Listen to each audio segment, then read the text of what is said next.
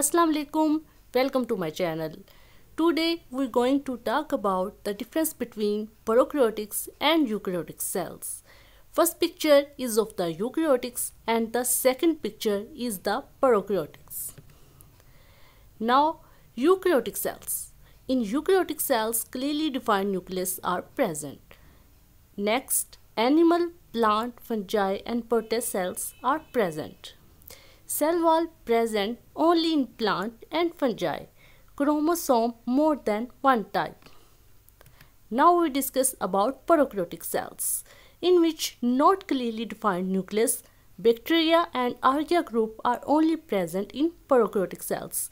Unicellular and single chromosomes are present. Cell wall present in all prokaryotics.